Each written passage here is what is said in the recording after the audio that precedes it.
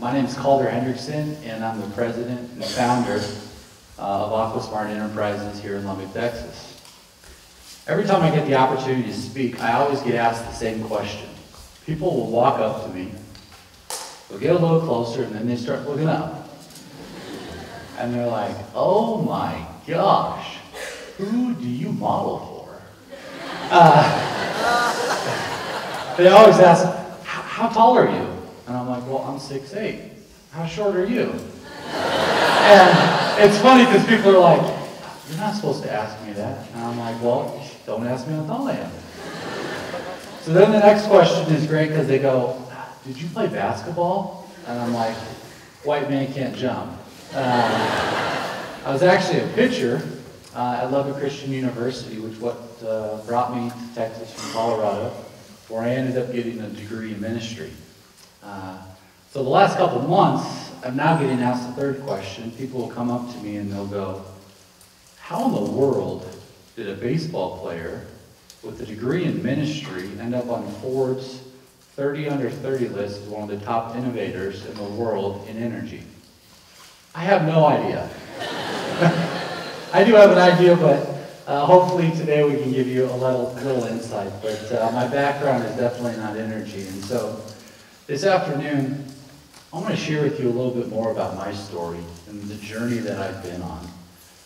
As I am not an expert in energy. I don't have a petroleum engineering degree. However, I've had the opportunity to make a significant impact around the world. Before I share my story, let's talk about innovation. What is innovation? I started thinking about this, and I was thinking, you know what? Innovation really starts with a problem, right? When you have a problem, the problem makes you think. Thinking kind of turns into ideas. Ideas turn into solutions. These solutions then turn into products and services to ultimately do what? Solve the problem. So really, innovation essentially is value creation.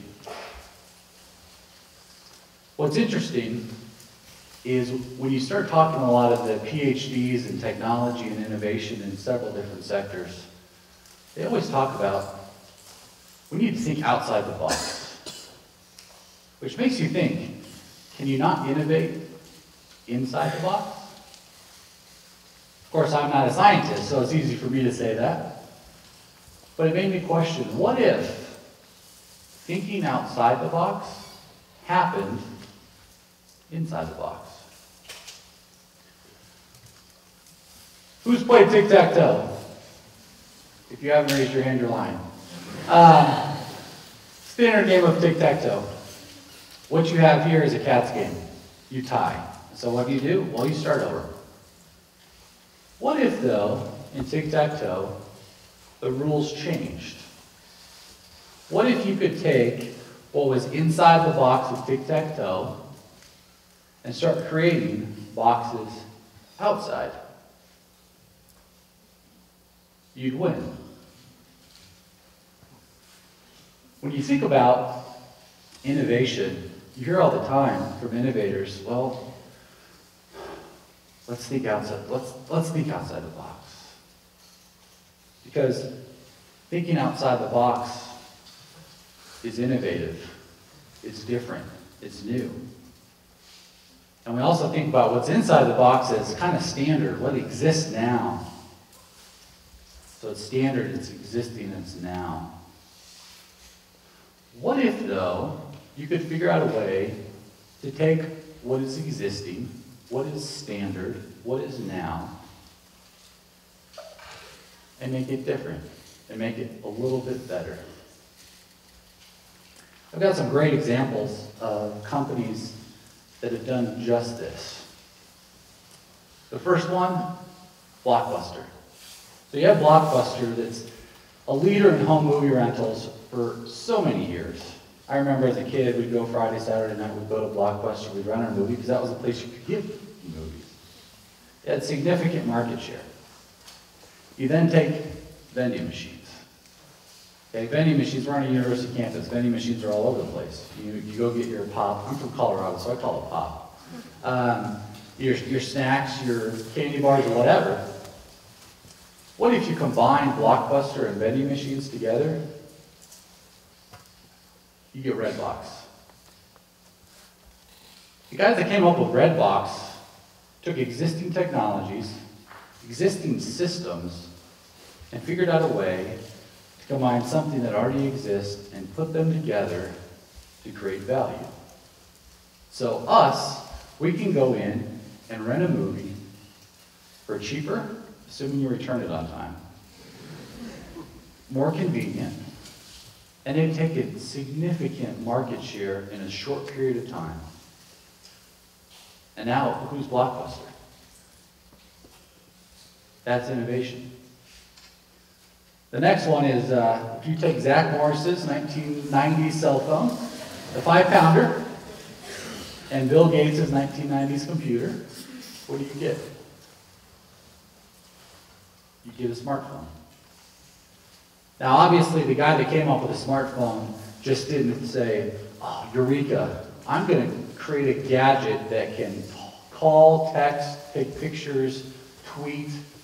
No, they took what was inside the tic-tac-toe box, and they said, we can work with Zach Morris's cell phone, and we can work with Bill Gates' computer, but let's create a few more boxes, and all of a sudden now you have the smartphone. One of my favorites is what happens when you take Captain America and Mike Leach. Any guesses? You get our man, Cliff Hemsworth. Right? So, I was trying to figure out value creation here, and I was looking at our record last year, and I was like, I'm not so sure there's a whole lot of value creation. However, I was thinking, I bet ticket sales to females in Lubbock, Texas have skyrocketed. That is value creation. Kind of.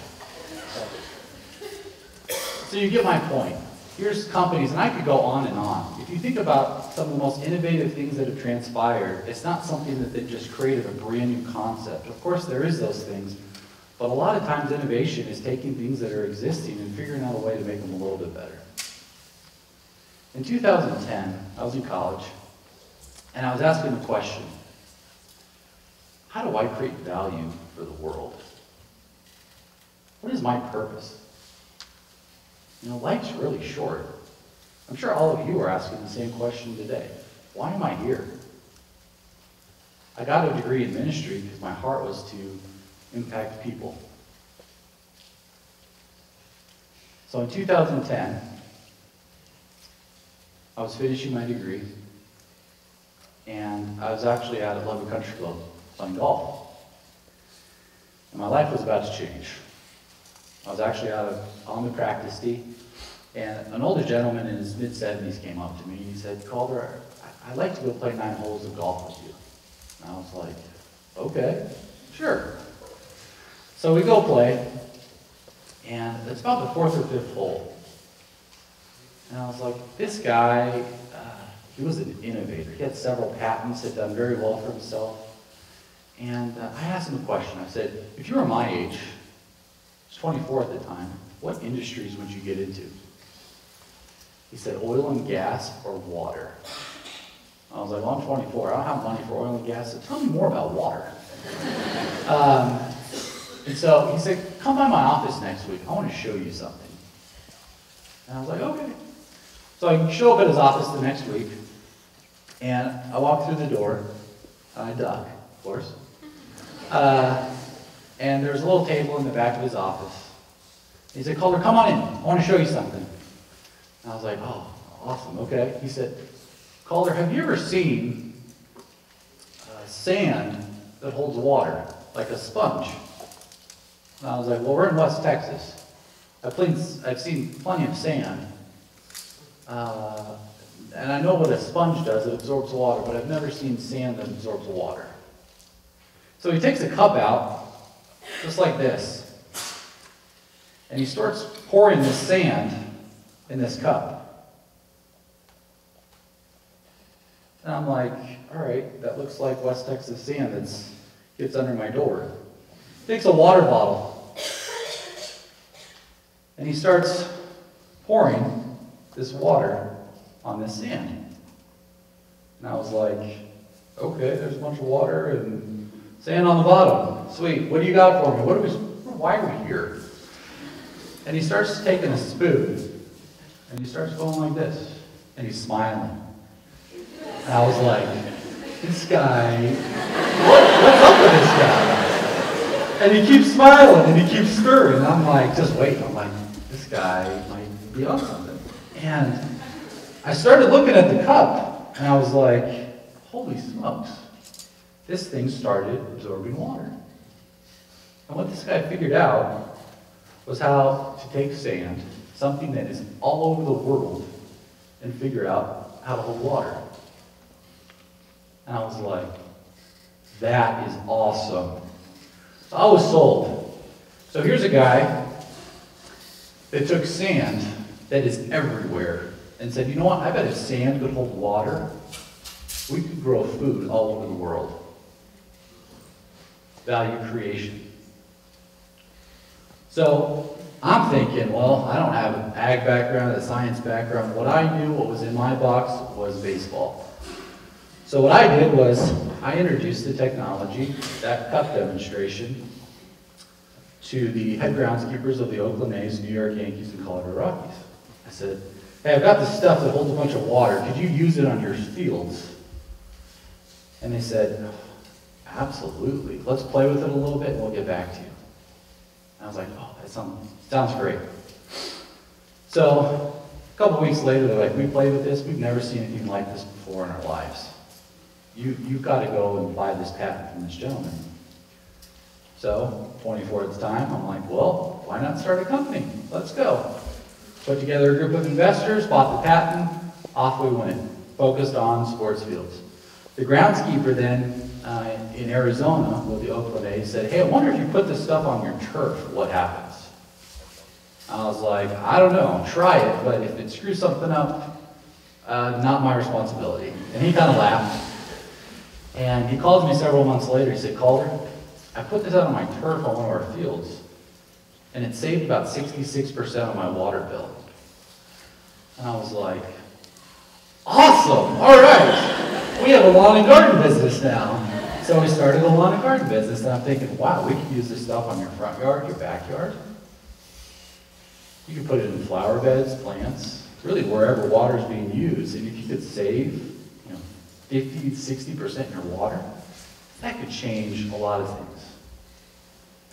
So it kind of started in baseball and sports fields. It went to lawn and garden, and then it went back to agriculture. It was like, okay, if you really can make sand hold water,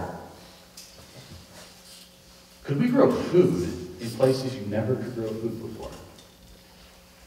Could you grow corn in the middle of the desert in Saudi Arabia with a little bit of water?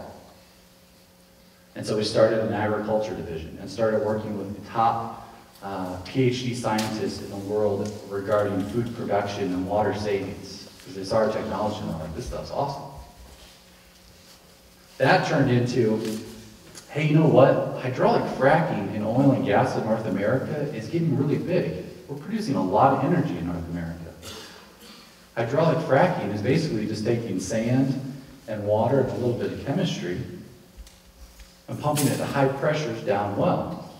And they're able to basically frack open these shale formations, which allows the hydrocarbons or the energy to come back up.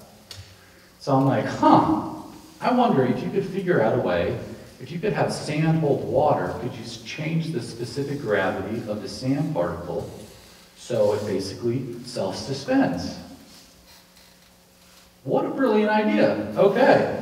We go to Houston, meet with some of the largest oil and gas companies, and they're like, this is awesome. This could increase energy production. So we started an oil and gas division. The last was concrete. They use a lot of sand and a lot of water in concrete. And so we're thinking, well, what if the sand could hold water? And so we did some testing at a university just to see if it would work. And I'm sure it's probably hard to see this, but we basically have standard concrete that's been around for thousands of years. And what we did was we took our technology and ended up putting it in the concrete. And what happened was the technology, the coated sand would absorb free water, and then it would slowly release it back to the concrete, where it actually increased concrete volumes by almost 10% without compromising strength properties. We started a concrete division. So we started with one patent that we purchased. A ministry degree major has written 15 to 17 other patents in 3 different fields, from energy to agriculture to concrete. And so I share all of this with you guys just to say this. It doesn't matter your background. It doesn't matter if you are a science major, a ministry major, whatever you do. There's opportunity for you if you're willing to step out and be a little bit creative. Look what's inside your box right now, where it might be really comfortable. And say, I want to become an expert in this field. Step back and say, you know what, it's okay if I am an expert. If you're a PhD in microbiology, great. But how can you take what's inside your box and step back and also look and see what else is in other boxes to figure out how to create value? So my question to you today is, what's inside your box? What's in your everyday that if you just made a little bit better could change the world? Thank you.